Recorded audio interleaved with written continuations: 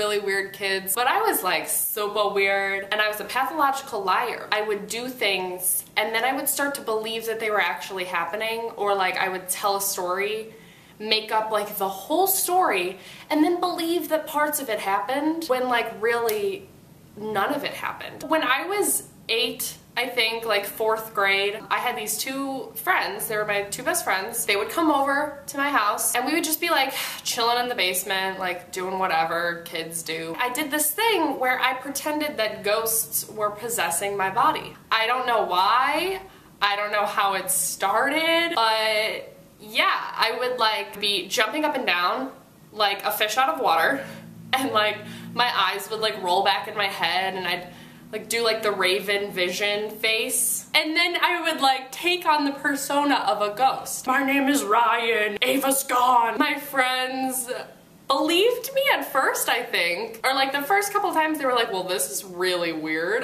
but let's go along with it. And they would be like, bring Ava back, and I'd be like, Ava's gone, and I was dead frickin' serious. Not a laughing matter. Not a laughing matter. I actually think I started to believe that ghosts were possessing my body. I would have different personas. I would have like one ghost that I would name, and then I'd have like a girl ghost that was like super creepy. When Ava would come back, I would do the fish thing again and like the face, and I'd be like, guys, what just happened? Oh my god, was a ghost in my body? That was so weird. And I also used to like convince my friends that my basement was haunted. But I actually did think my basement was haunted, even though it was like it was a nice basement. It wasn't like creepy at all. I was mental in the head.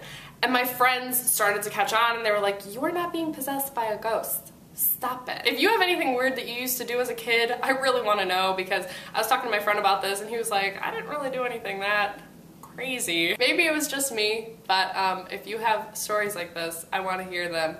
And if you don't, I'm gonna feel super alone. Okay, that's really all I have, but I love you guys, and I will talk to you next week. Bye!